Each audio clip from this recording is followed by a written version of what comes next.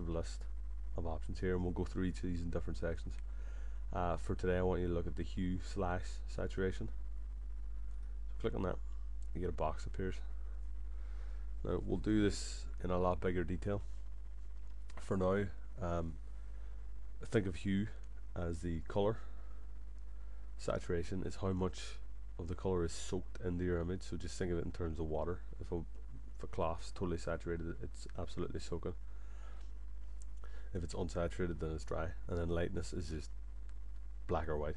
Okay, so light or dark. So if you slide that slider, you'll notice it's messing around the hues. Okay, so down the very bottom of this box, you have all the colors in your scene. So there's your greens, there's your yellows, there's your reds.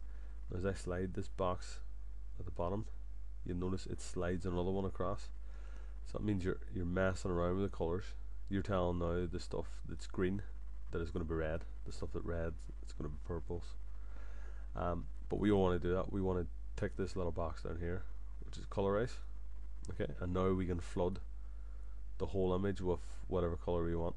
Okay, so if you go over to, I'm going to go for around a blue hue, so around 207 here, and you notice now we can control totally saturated, means it's flooded with color. Down the very bottom means it's totally black white. Okay, and remember, these sliders aren't set in stone. You can tweak these as much as you want. So I'm going to go with about that. Okay, so I'm going with 207, 45. Now the light and darkness one isn't very good, because you don't have a lot of control over it. Okay, so we're going to leave that at 0. Whenever you're happy with it, just hit OK.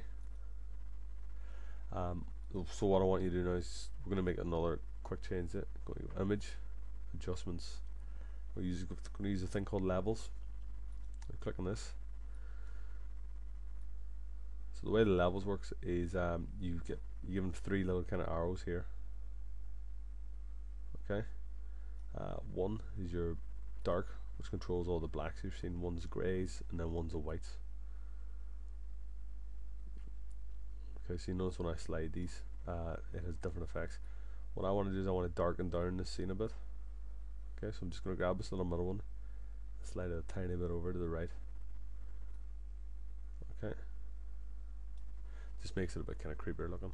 So there's it before, there's after. It's a tiny change, but it's bringing out a bit more dark in it. Whenever you finish that, just hit OK. So we'll do those 2 tools like in loads of detail. So for now, if you just want to follow what I'm doing, I mean, feel free. You can muck about with them, you can experiment with them as much as you want. So that's roughly our image done. Okay. What we're going to do now is we're going to make the text for it. So text works like everything else. When you put it in, it makes a new layer. So if we go to text tool here, okay, so remember, hold down, you get different options. We want to use a horizontal text tool. So if we click and drag a little box, this is where we're going to do our typing. Okay, remember up the top I said this menu changes depending on what tool you're in. When you're in your text tool, you get your options. Same options you get Microsoft Word, like what your text is, what size it is, where it's aligned, color.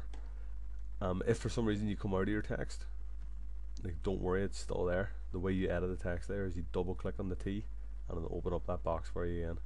So a big common mistake is people just keep putting text in, like loads and loads of text layers, and this whole layers pile fills up loads. Don't worry, you can always delete them like a normal layer, double click on them to edit them. Okay, so we want to change our color, so you can do it up here in the menu bar. Just click on this little box. We're going to go with like a red, so I've gone with, if you want to just copy and paste this, and or sorry, you just want to type it in E11313 as the number. So all colors have a number that correspond to them. We're going to start by typing Paranormal, all caps. So for the font, I'm using OCRA extended. All the computers should have it. If not, we can just have a browse around, and we'll try and find one that suits. Okay. Size, we want to use around a 60. I think around 60 will do, yeah. Okay, as soon as I put that in, you'll notice our halftone pattern, and this is why I got you to make the halftone pattern really big. It's working all over the screen. Okay. So that's going through under our text as well. If we put our text above that layer, it doesn't look as nice. Okay, so you want to keep that underneath your halftone. And what we're going to do is we're going to put in another text layer underneath. So position this over here a bit. Paranormal there. Yep. We want to do the same again. So grab your text tool, click and drag, and all your settings should be roughly the same. So 60 is your font size, OCRA extended is your font, and we want to use the same red color, and then spell out activity. So do it all in capitals. So, there you go.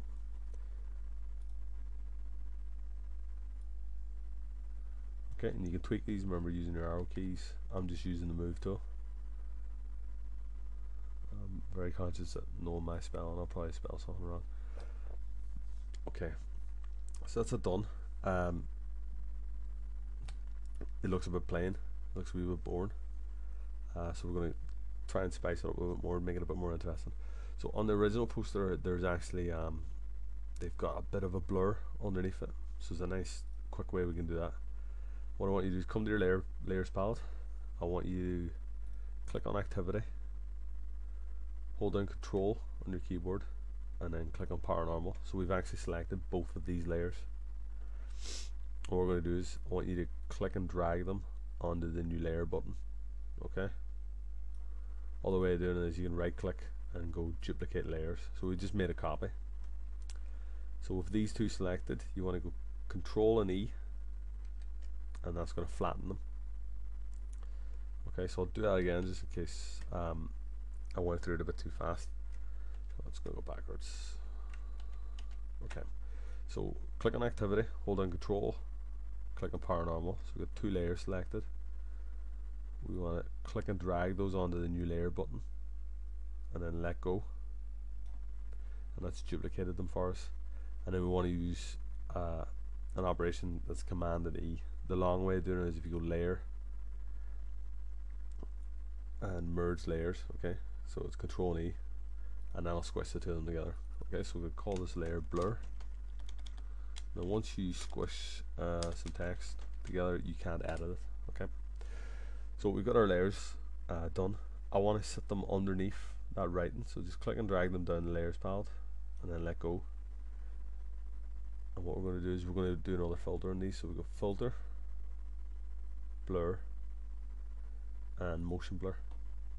Okay, right. You get this little box. Right, so there is our original text. This is just a little preview box. You're asked for an angle. I'm going to leave it at 0 for the time being. I'm just going to turn up the distance, so turn it up there around 112. Okay, and then hit OK. And you should notice straight away now we've got a bit more of a blur around the text. Okay, so it's looking a bit more distorted.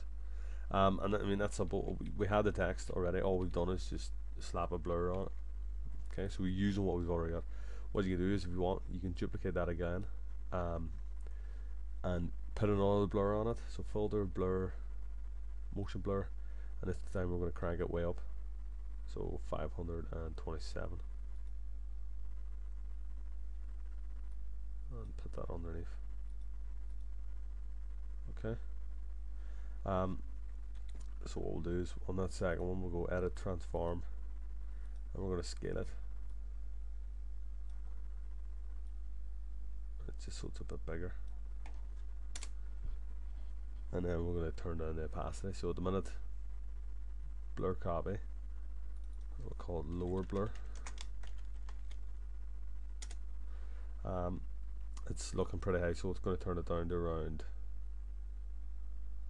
50. Okay.